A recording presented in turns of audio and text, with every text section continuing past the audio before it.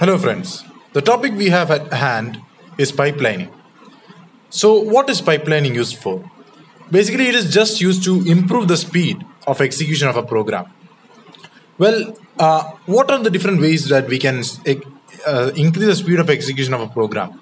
Well, the first way is we can include the faster circuit technology. But when we think about it, there is a limit to the increasing speed of the circuit technology that we are using right now.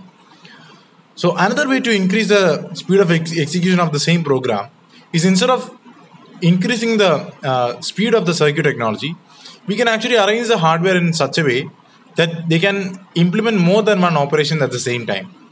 That means we parallelize the different components of inside the hardware. So when that happens, more instructions can be executed in the same time.